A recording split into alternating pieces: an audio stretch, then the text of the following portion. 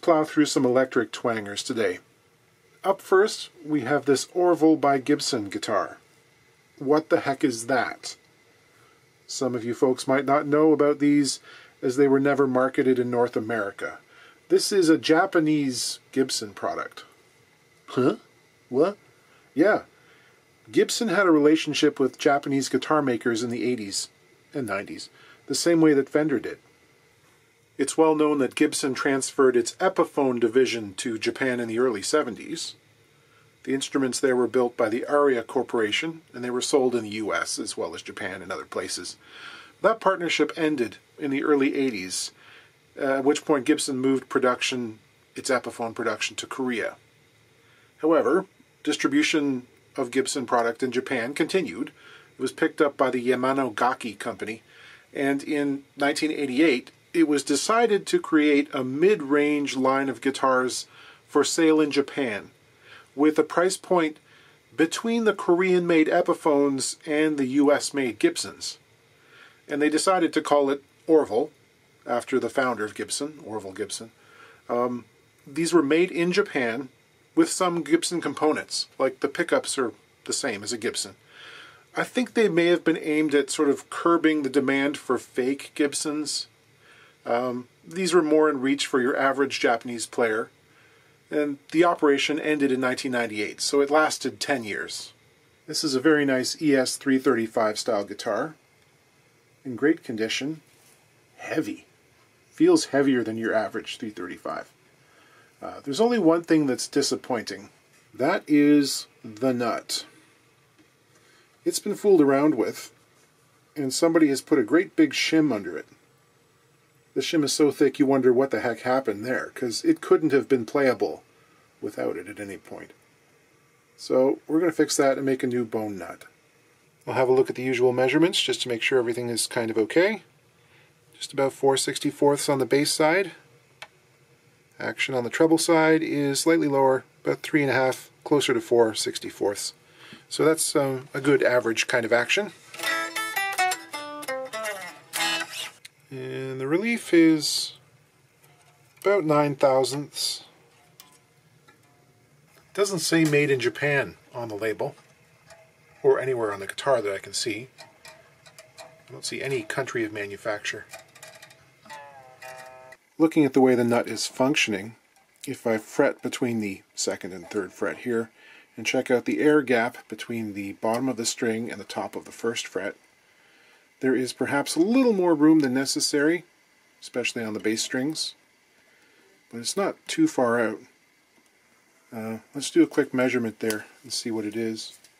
And it's somewhere around 25/1000ths, which again is not too bad for a factory setup. I would prefer to see 21 or 22/1000ths. Okay, we'll see how well this thing is glued in. There's a bit of a gap along the back edge, but I run my knife in there, and yeah, there is actually quite a lot of glue in there, which there's no excuse. There's no need to glue both sides of a nut into the guitar. That's just, you can put some on the underside if you must, but I usually limit mine to the front face of the nut, because when I go and hammer this off, it's not going to do any damage to the end grain surface of the fingerboard here. Glued into the back, well, it could pop a bunch of lacquer off is the main thing, or even damage the face veneer of the headstock. I'll go along and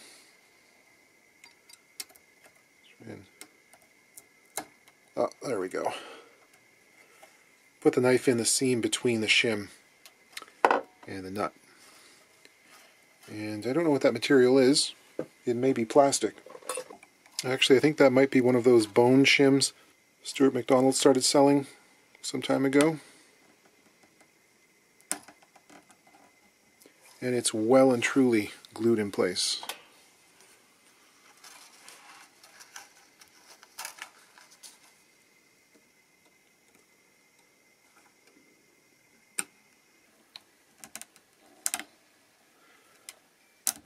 A lot of super glue.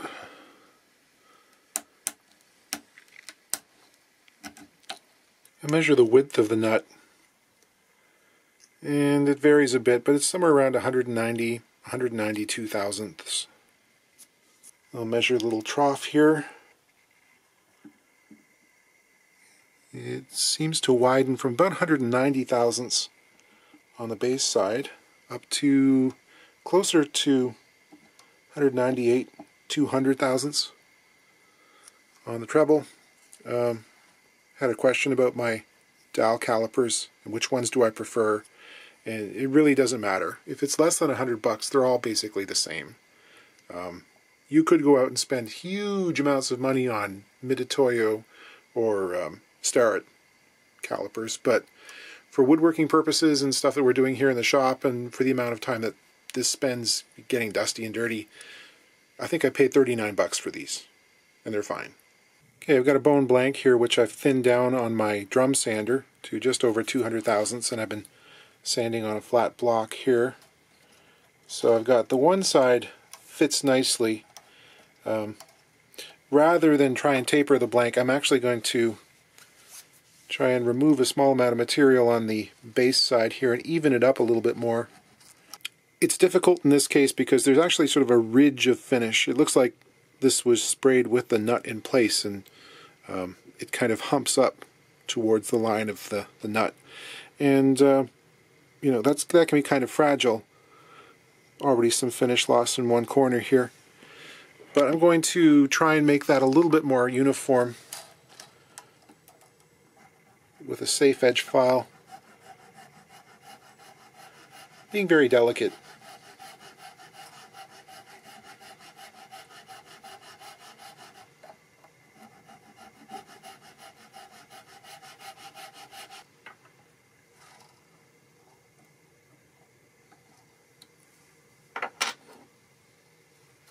That fits nice and snugly.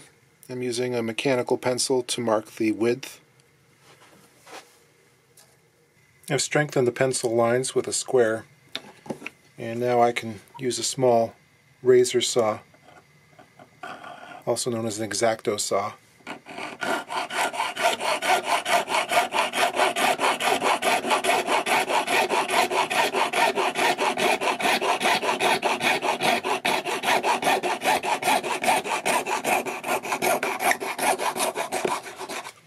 Now, if I saw to the outside of the pencil line like this, I'm actually introducing about half a millimeter's worth of extra width into this thing, which is fine because that extra amount is going to go away when I sand it.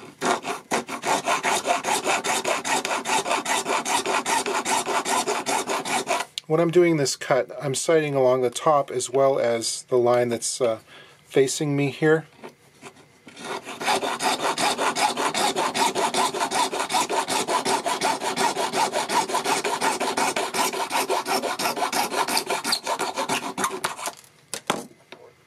Like so. I can knock off the preliminary saw marks with some 150 grit on this flat block, striving to maintain the angle which I've just sawn, because on this nut it splays out to accommodate the angle of the headstock. Now that I have the width pretty much dialed in, here's a little subtlety. This is the face of the nut which contacts the edge of the fingerboard. And that corner down there tends to collect glue, and if there's any debris in that corner, it'll hold the nut out from the fingerboard and can cause issues. So what I do is I go along with the file here and I just knock that inner corner off, making a small chamfer, keeping the very ends square.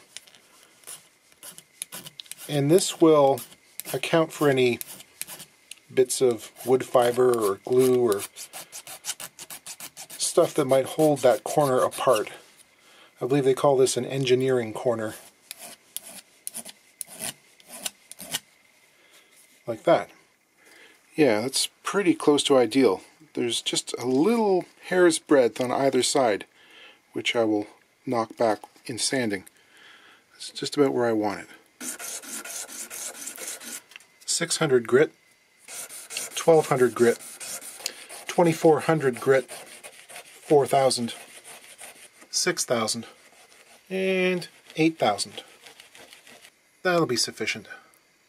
I can also lightly polish the backside of the nut as well, which rarely gets seen, but it's nice if it's shiny too. Okay, I'll use the half pencil on the fret tops.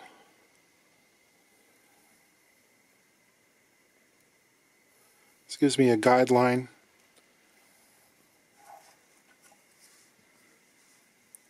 So I'm going to use my jeweler's saw to cut about 30 to 40 thousandths above that line. When using the nut slotting files, if I go down to that line, there'll usually be a couple of more strokes to get me into the region of perfect. So I can remove most of the excess bone on the top of the nut now, so I won't have to file through it.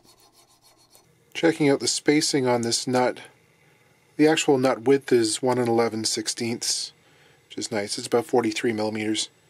On the wider side as these things go.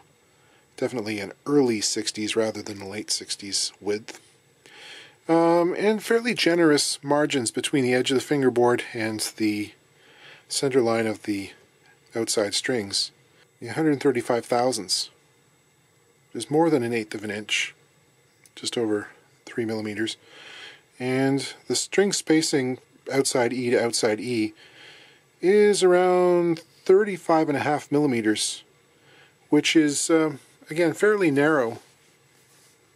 I'm going to set them at 1/8 of an inch from either side, which is my usual measurement, which I think feels right to most people. So the string spacing from outside E to outside E is going to be 1.420. Which means if I divide that by 5, I'm going to end up with 284 thousandths between strings.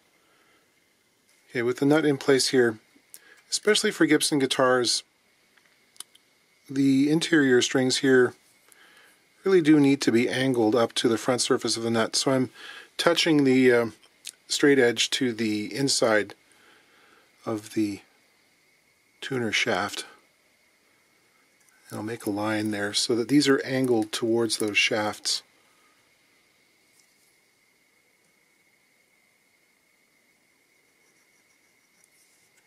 This can help a little bit with some of the tuning stability that Gibson guitars are renowned for not possessing. Frankly, I don't notice it to be such a big problem. Make a little nick on the line with a scalpel blade. This will help the saw get started.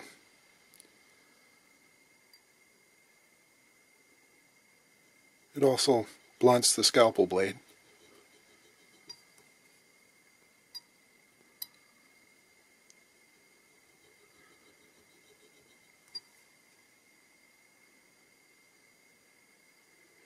I've got the scalpel braced against my thumb here so that I don't inadvertently go into my own palm, which slows down the workflow. Then comes the razor saw. Player likes 10 to 46 strings, so we'll get those started here. It's just quicker and easier to do that off the guitar. I also preliminarily shaped the ends of the nut.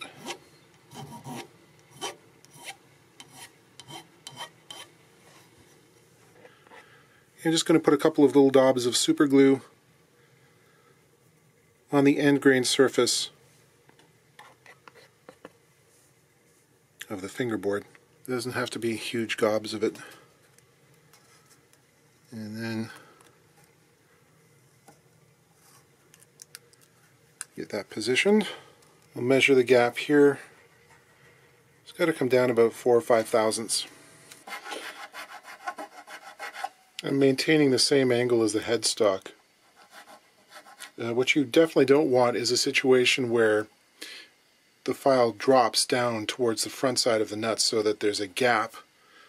You want a very definite takeoff at the very front edge. If you don't have that, you can end up with some weird buzzes and intonation problems. Protect the edges of the headstock where it scoops in like this with some heavy cards so the strings aren't digging into the lacquer there. I'm just going to polish this up with some fine sandpaper. If there are sharp edges along the corner of the nut. I'll lightly round those over using a safe edge file. Also be sure to sand the top point of the nut where it takes off. Not a whole lot, but just enough to keep it from being sharp under the fingers. I also polish the bottoms of the slots with some 600 and 1200 grit sandpaper. This goes a long way towards smooth tuning. And finally, I relieve the back corners of the string slots with a small rat tail file. This eases the string's transition into the nut. There are a number of lubricating compounds sold for this, but I like regular old graphite pencil lead. Just for interest's sake, I'm going to see if this is a 5/16 nut. And it appears to be. Give that a little tweak. Tighten the rod just a bit. Okay, I'm going to polish the frets on this thing. Now we got to go through all the different Lutherie jokes about nuts. Or not. Oh, there we have it. One bone nut. Things about it. The slots are highly polished. There's not a whole lot of string stuck underneath the surface of the nut. You really only need half the diameter. And in fact, Gibson's much maligned tuning issues, a lot of that goes away if you shape the nut in such a way that it's not burying the strings under the surface.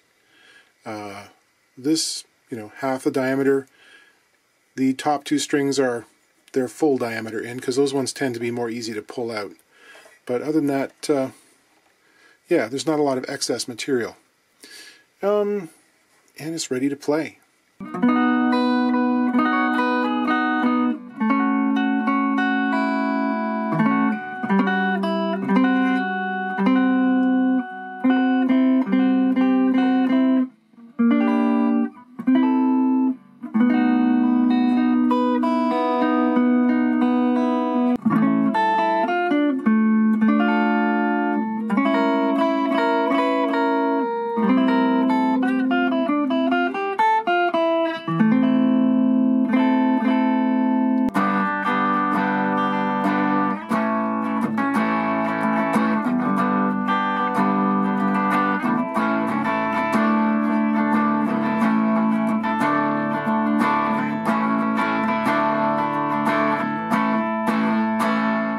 Let's do a Les Paul, a bona fide USA-made Gibson product.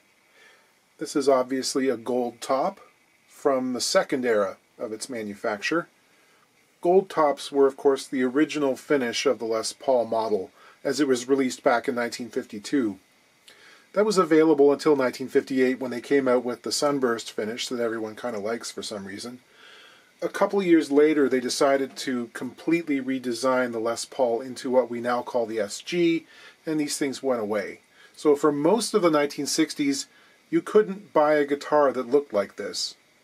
But in the interim, of course, a number of prominent rock artists started playing the old ones. Eric Clapton, Jeff Beck, Keith Richards, Peter Green, Mike Bloomfield, Jimmy Page. Someone told this to Gibson. Why, people like the old design now. We should start making them again. It's 1968. I mean, what those people really wanted was a sunburst standard from 1959. But what Gibson gave them was a gold top with P90s. Insert the deflating trombone sound here. But, I guess this was better than nothing. However, after that first year, dealers kind of complained a little bit. People want the other one, with the humbuckers. Gosh darn it. And in 1969, apparently, after they had a bunch of bodies already routed out for soap bar P90 pickups, Gibson went and said, okay, we'll use these smaller mini humbuckers that we designed for the Epiphone guitars, because production is about to move to Japan anyway, and we're going to be stuck with a bunch of those kicking around here. So we'll do that. We'll fit a pickup into the P90 route. And with that, they created the Deluxe, because mini buckers are, in their eyes, a bit of an upgrade from the P90, because they're quieter. Now, this individual here is a little bit difficult to pin down for certain on dates. because the Les Paul serial number sequence is a bit hit and miss in this time period. But judging from the serial number, I'm guessing this is 1970. It's got 6 digits, it's got the Made in the USA stamp, and the number is in the 1000s. So, it's also got period typical features. This has got the volute on the back of the headstock, which was coming in at this point. This is the thing that people contend will stop Gibson necks from breaking, which of course it doesn't. This one has been broken at least once, and probably twice. This has also got the 2-layer stacked laminated body called the pancake body. This guitar was owned and played for many years by David Baxter, who was a Toronto music fixture for decades. He unfortunately passed away just last fall. He played in a whole bunch of different bands. He was a producer, a session man, had his own studio, songwriter. He's also a talent scout. He had a hand in the early emerging stages of a whole bunch of different artists, many of whom I really like. I saw him play about 20 years ago, kind of by chance. He's just a seriously good guitarist. This has been bequeathed to one of his longtime bandmates, who, even though she's a drummer, wants to make sure it's in really decent shape, being a piece of great sentimental value, as you can imagine. I want to check out the headstock cracks. There's one there I think might need a bit of shoring up. The setup is pretty stiff. It's about 5.5 64ths, which is 85 thousandths, about 2.1 millimeters. And I'd like to see that come down, at least on the treble side, a bit. There is a bit of extra relief in the neck. It's bowed somewhat. The relief is up around 16 thousandths at the 6th and 7th fret. And then there's the pickguard. This has got some cracks in it that I worry might continue to spread. This one especially. If it goes too much farther, big chunks are going to fall off. So we might see if we can reinforce those from the underside. I don't know, this one may have been previously glued. We'll find out. Don't send me the picture of your 2019 Les Paul Studio that's got one tiny little scratch like that needs desperately to be fixed. This is the way they should look, people. Nothing seems to have been messed with in here. I might be able to get a date code off that one tone pot. Maybe, if I brush it for a while. Just use a little naphtha here. Okay. 137-7408, which makes this younger than we suspected. This would be made in the 8th month of 1974. Get some cleaner in there. Don't like that. That pot wiggles around a bit, needs to be tightened up. And this pot here seems to have spun around a little bit at some point, such that this cap is stretched to its limit. It's lucky it didn't go any farther. I want to get this one back close to where it should be. You gotta be careful with these older knobs. I mean, they do get brittle. This one is missing a chunk. Loosen this slightly. And we'll rotate it back a little bit.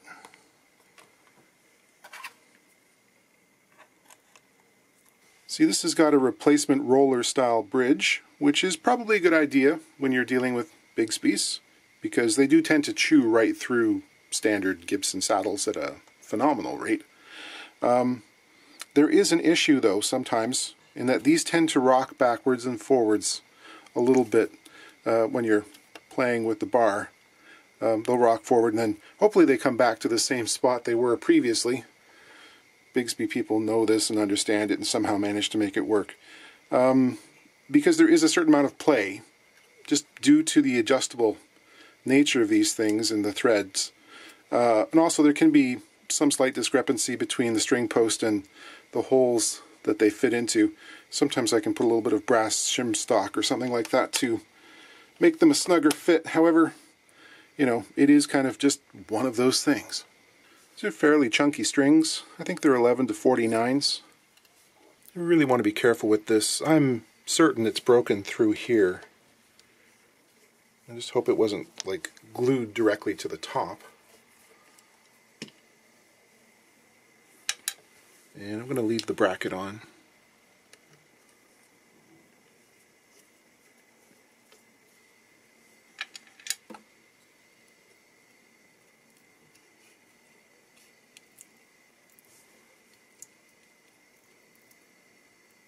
Okay, it's got some tape on it.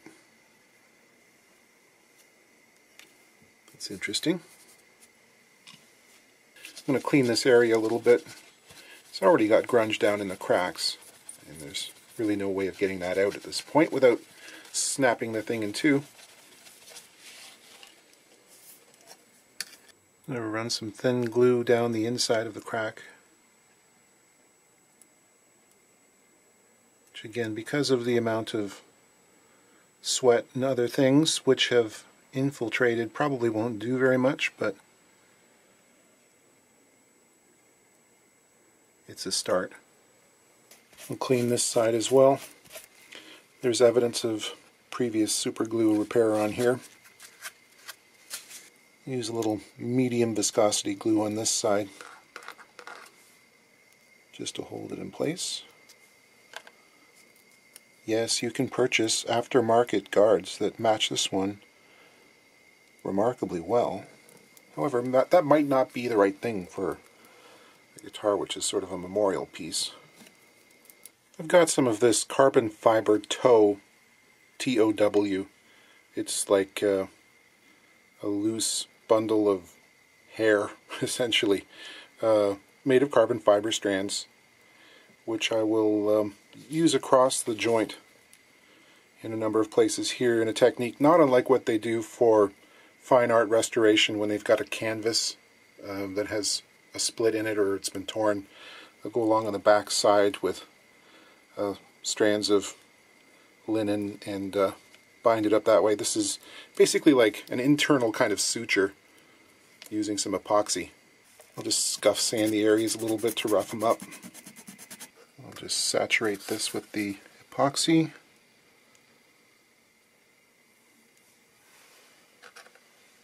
Try not to get it all over my fingers. I mean, you can try to be neat with this, but it usually doesn't work out. Okay, now that that's solidified, good and sturdy, I can flex it and it's not going to break apart. Still obviously previously broken, but that's the way it is. Okay, in terms of the cracks here, I'm just giving this a little bit of a clean so I can see what's going on. This area here is stripped of finish.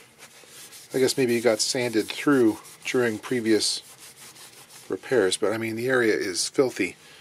There was an initial break, I imagine, right here. I see this line. Then a secondary break here, and at some point another break along here. So it seems to have been broken 3 times, despite the volute. This one looks ugly, but as far as I can tell, it's rock solid. It's not going anywhere. It just happened to glue up a little bit out of alignment on the very corner. Not a whole lot I can do about that. This one here, which goes through the tuner's screw, I think that might actually be open a little bit. So we'll probably get some glue in there. Actually, just looking at this area here, which is quite a bit darker than the surroundings, I believe that's probably a touch-up from a time when the headstock was likely darker than it is now. Some of these things lighten as they age. So I think that's probably wiped on at some point. Try and get as much gunk out of the line of this nasty crack here. The most obvious one. In fact, I might go back with a knife and just try and pull out some of the real grunge.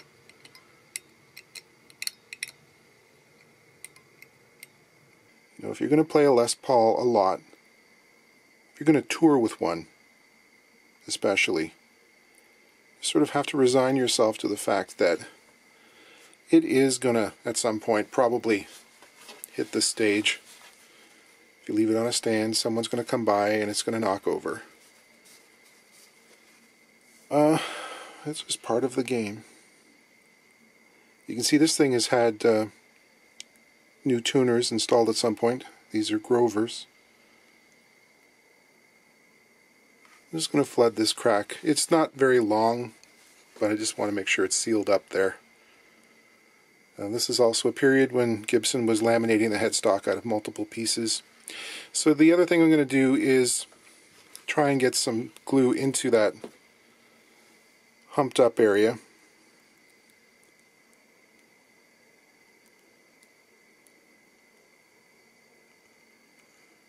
You can see capillary action just draws it along.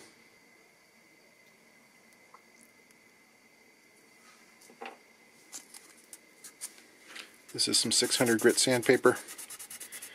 And I'm just going to sort of wet sand that area while the glue is still flowy. Try and force a little dust in there.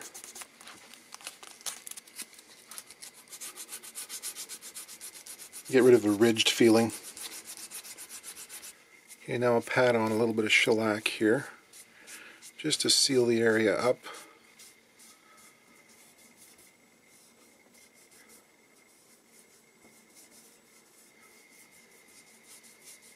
Of course you can still see it, but it's much less obtrusive than it was. You can't feel it anymore. So that's a lot more reassuring. Okay, this has been refretted at some point. A slightly wider wire. They would have been sort of almost jumbos originally, about 103 thousandths in width. And these are 110, so this is a modern jumbo wire. Some of these could use a little bit of a recrown. They're a bit flat.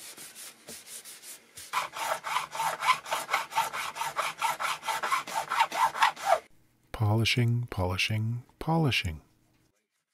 We can see a line of glue has been cast in place there along the top arch of the truss rod cavity opening. And we'll see how much of a nut is left on there.